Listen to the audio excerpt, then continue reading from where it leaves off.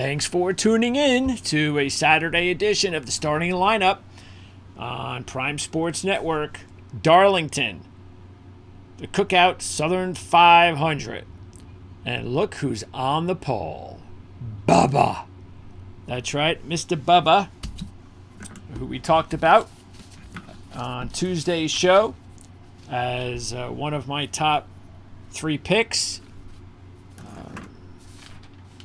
My top pick, along with CJ's, it's no surprise. I mean, we went with Tyler Reddick. I think a lot of you guys will probably go with Tyler Reddick this week, especially after the way he's looked so far today.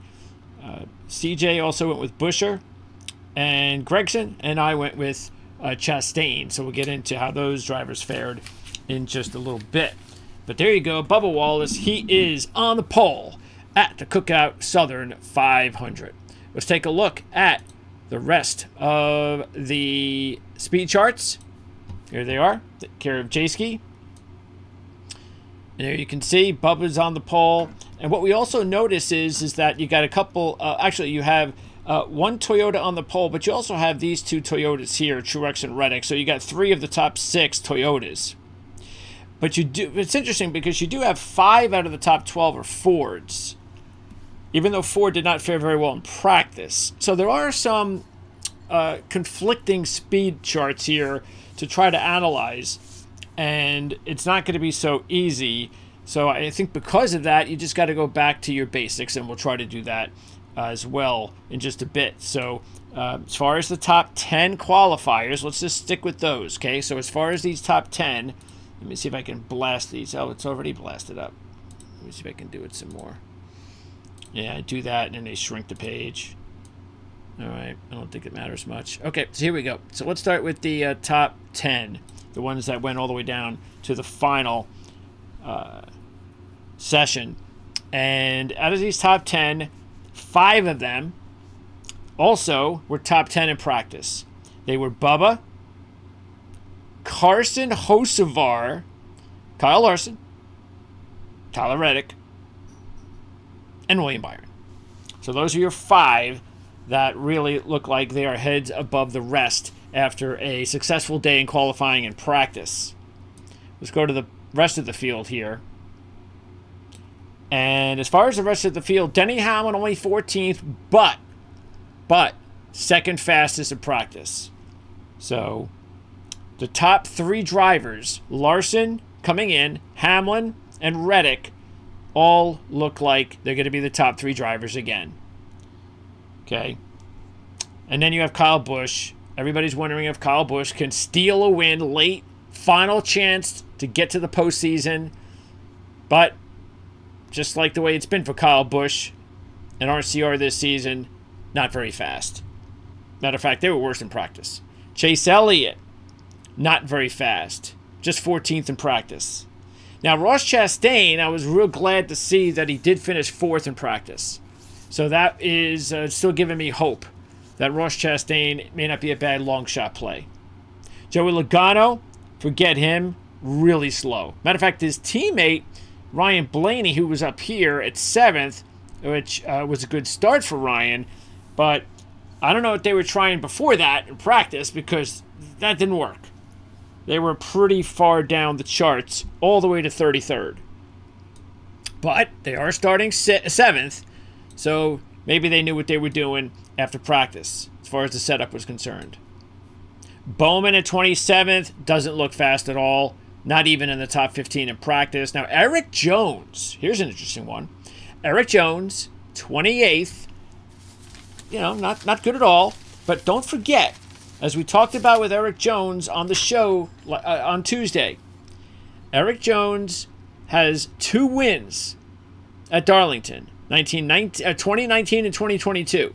And he started both of those wins in 15th place. So he didn't qualify very well there and still won. Now this is farther back, but keep in mind, fastest in practice. This is a good track for Eric Jones. And because he starts 28th, I'm going to give him the benefit of the doubt that he's going to end up with pretty decent odds. I doubt we're going to have the odds available right now because it's pretty early. I'm going to go ahead while I'm talking and see if I can punch up maybe I'm lucky and I'll get some odds here. Let's see. Oh, I just killed a gnat. I like it when I kill gnats. Oh, they're not going to let me do that. Okay. No, I can't do it. Let me see. Is there another way? Yeah, I think it's too early. Okay, anyway. Maybe that's the last thing I'll do before I cut the show off. All right, so where are we? The rest, really nothing here to look at as far as the rest of the field. Okay, so there you go. That's qualifying, and we told you a little. I guess what we could do is flip on over to practice, but and I'm going to also, of course, fill you in with what we talked about earlier this week regarding what to keep an eye on as far as the trends for the race. As I scroll down here, man, this is just, they just make it really hard. I don't know why. All right, there it is. Okay, so let me go ahead and get you, because I'm going to post up the practice speeds, by the way. Well, might as well, let's do that now. So there's J-Ski. Here are the practice speeds. Okay, so there's Eric Jones first. Stenhouse third. Keep that in mind as well. But Stenhouse hasn't ever shown anything. Let me see it. Pretty sure Stenhouse has never shown anything. Nope, he's never led a lot. One top 10 out of 17, so forget Ricky Stenhouse.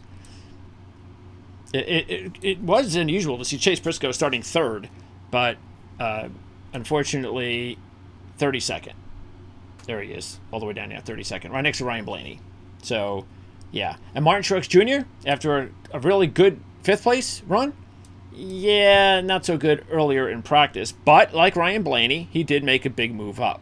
So we'll have to respect that. Chase Bell, meanwhile, he had a couple of just average runs, 9th and 13th. Buescher, again, average 10th and 15th. Keselowski, 12th and 11th.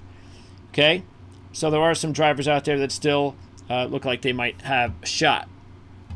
All right, so these are the practice speeds here from earlier today. So let's go over some of the trends that might matter here, and that is the fact that when we talked about starting position, we talked about how important it was for qualifying position, okay? So 21 of the last 28 winners started in the top 12, those first 6 rows. That's a 75% clip. The farthest back during that stretch, you started 23rd. So anybody outside that top 23, not looking good right now, just according to those trends. So you got to keep that in mind. That would be right about there, right? So any of those drivers, 24th and down, not in good position. But I'll tell you right now, you know, I mean, the only one there that I would even think of is Jones, because Bowman doesn't have a history at Darlington. So, you know, I mean, Bowman has led just 1 lap in his last 8 races there, 1 career top 5. So I'm not really worried about Bowman. But Jones, you know, I think that, again, if you could still get good odds on Jones, and what I'm talking about is 40 to 1, 50 to 1, 60 to 1, that kind of area, why not? Right? Like we said with Dylan a few weeks ago, why not? Throw a buck on him. Nothing wrong with that. As far as Toyota, now this is the change, okay? So, but maybe it's not such a change. Remember, we had told you that Toyota hadn't won there in the last 5 appearances. Okay, but and by the way, Ford. Actually, you know what? Before we go with Ford, let's stay on Toyota, because what I want to remind everybody is what we talked about is that even though Toyota hasn't had a win in the last 5 there, they had the fastest car there in May in the Goodyear 400. Even though Keselowski won, okay, it was Reddick who led 174 laps from the pole. Matter of fact, don't forget what we told you is that, or reminded you is that I believe it was the first 5 drivers. 4 or 5 drivers from the pole positions were the drivers that led the most laps. Okay, so you had Reddick from the pole leading 174. You had Keselowski winning the race from the 2nd position with 37. You had Buescher. He led 21 from the 3rd position, and Gibbs led 34 from the 4th position. And I think there's another one in there too. I don't remember exactly who that is. Let's see. Yeah, I don't know exactly who that is, but I think there was another one in there. That might have been 5th or 6th. Okay, I don't know. I know Briscoe was 5th, so keep that in mind. Now, Chase Briscoe was 5th this year. It was his only top 5 ever, and he's following that up with a third positioning, qualifying-wise. So, okay. So maybe Chase Briscoe isn't the worst, a long shot idea too. All right, so there you go. Positioning up front, very important. 6 of the last 8 winners started in the top 8, including first, second, and second. Okay, here's an interesting one, though. Only one pole sitter's won since 2015. That was Joey Logano in 2022. I'm not going to worry about that too much. I think that's probably just a little bit of coincidence, because there's just way too many drivers that are performing well up front that I would concern myself with that. So, but could we be looking at the same thing as May? The first 4 drivers? I mean, that would mean Bubba Wallace, Carson Hocevar, and Chase Briscoe would be in that mix. Okay, so that's it. But how about this for Carson Hocevar? How about this? All right. Carson Hocevar, who will be starting second, was 9th in practice, driving a Chevy. He was 6th in an Xfinity Series race, his only Xfinity Series race at Darlington last year, from the 25th position. That 6th place finish was his best ever Xfinity Series result. All right, he had 5. That's his best. But how about this too? In Darlington in the Truck Series, in 4 races, he's got 3 top 5s and a 2022 runner-up. So Carson Hocevar likes Darlington. And now he's second. So there are some pretty good long shots there. But look, I'm not putting money on Hocevar if he's anything lower than sort of like Jones. I mean, I don't know if I'd go with 30 to 1. That's my limit. That 30 to 1 range. But if you're getting 40 to 1, 50 and higher, hey, you know what? Hocevar, Briscoe, Jones. Now, we didn't like many long shots at all on Tuesday, but now there are a few long shots that might be popping up. I know you're going to lose some of the odds break coming down from Tuesday, but, well, it's worth it because you never would have taken these drivers anyway. All right. Now, as far as the drivers that are in contention, the ones that we're really serious about, definitely Bubba. Because don't forget, we like Bubba. Why did we like Bubba? Because if you take a look at his history here, in his last 4 races, 7th, 5th, and 9th. All right, that's a really good run for Bubba. 4 top 10s total. Matter of fact, let me see if I can pop that up here as we talk. And in the but anyway, the fact is that he really is putting this together at a perfect time, which is why I went with Bubba and Chastain, because they showed me enough, as far as picks, they showed me enough that I was like, well, I really have to consider them. They're right there teetering on the cutoff line as far as making the postseason. They may have to win. Probably have to win. And so that's the and as far as Chastain, again, not a good qualifying run, but he did get off to a good start with that practice run. So I have no idea what happened from practice to qualifying. You know, maybe they stayed with the same program and realized it wasn't working in practice, but you know, look, they got some positive information out of it. And it's up to them to see if they can figure it out, because they haven't been able to figure out a whole lot this year, especially lately. Chastain, taking a look at his numbers in his career at Darlington, the reason why I think he's a decent long shot still is that he was 11th earlier this year. Okay, all right, that's okay. It's average. In last year's race, he was 5th. This race last year. And in the May race last year, he led 93 laps from the 5th position, and then he had a wreck. All right, so his last 3 efforts at Darlington have been pretty good.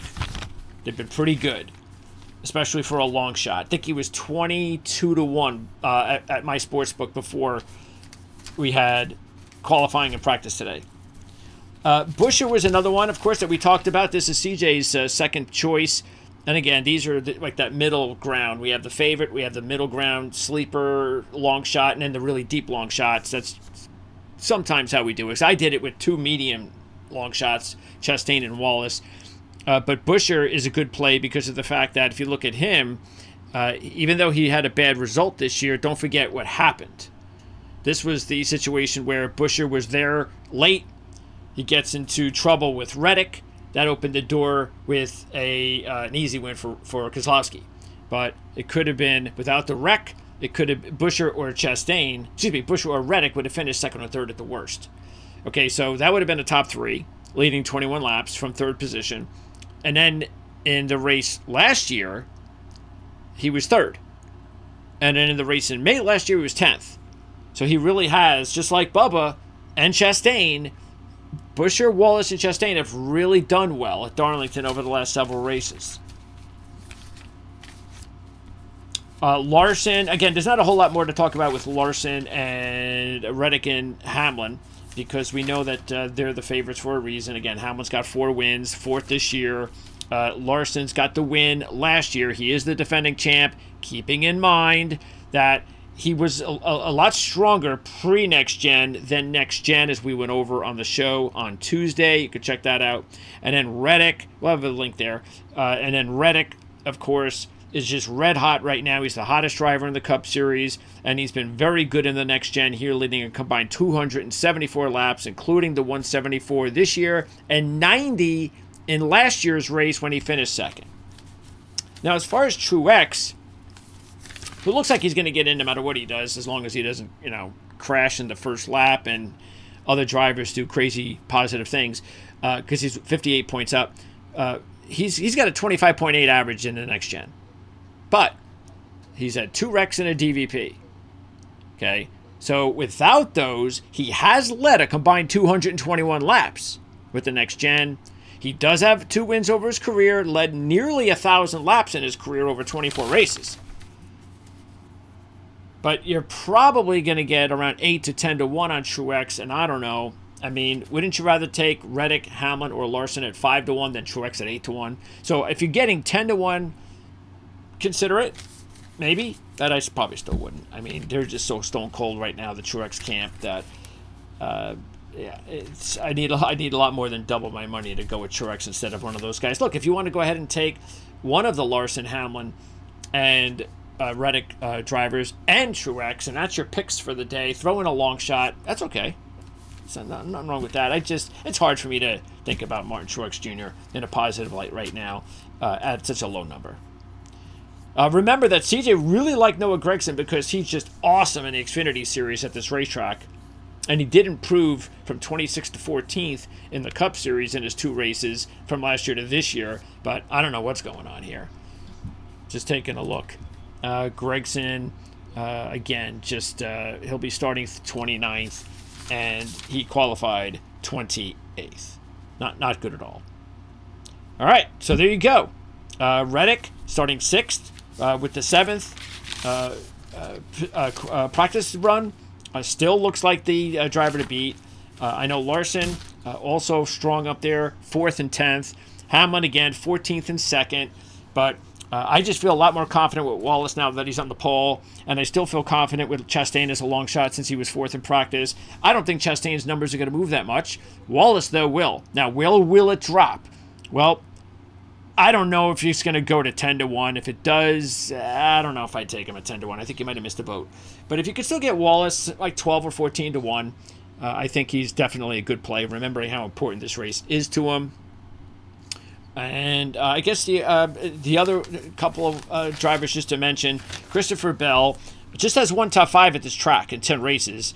And he's an average of 16.4, which is nothing great. He did lead 40 laps from the pole in this year's race, though, but just 13th this year. So, I don't know. I mean, look, if you're getting 12 to 1 or 14 to 1 with Christopher Bell, which is possible, okay, it's possible, then it's not the craziest idea in the world. Matter of fact, I'd rather take Christopher Bell than Martin Truex Jr., and I'd rather take Christopher Bell than Bubba Wallace, again, if the odds are equal, and they might be. And then William Byron, remember, he got the win in actually last year's race, one of last year's races, but he only led 7 laps. Okay, but he does have 4 top 5s with the win in 12 races. And in his last 4 races at Darlington, 6th, 4th, 1st and 8th. So William Byron is not a bad idea, especially considering he is a very quiet 8th in qualifying and an even better 5th in practice. So and you might be getting 10 to 12 to 1 on Byron once, and that's why, again, I'd rather take Byron and Truex. I'd rather take Byron over Wallace if the numbers are pretty equal. And I'd probably take Byron over Bell, to tell you the truth. So if all of those drivers I just talked about are all in that 10 to 14 range, Byron is probably the one to go with based on some of his recent history and the fact that he's looked pretty good today. Okay, so I believe we have wrapped it all up for you. Again, we're going to have a link in the description for the show we did on Tuesday. We also will have a link to CJ's rotowire.com fantasy report. You can check that out. Join us next week when we preview the playoffs. Now, we're going to try to go live. Okay, that's the hope. So if we do that, it'll be at 4 o'clock live on Tuesday. And hopefully we'll get the opportunity to mingle with you guys live. It's not a promise, but that's what we're aiming for. I'll check with CJ early in the day. If he says 4 is fine, it gives me the thumbs up, and I feel good about it as well, then we'll go live. All right, it'll be our playoff preview coming up on Tuesday. We'll also, of course, preview the race at Atlanta. Good luck. If you have any questions, comments, obviously let me know what's on your mind. Love all the positive comments. Even the negative ones are fine. And we'll talk to you guys again in a few days. Best of luck on Sunday. If we have a race on Sunday, I haven't checked the weather, but hopefully the weather will be fine. And we'll see you soon. We'll talk to you soon. Good luck tomorrow here on Prime Sports Network. And yes, one more thing. Don't forget to subscribe.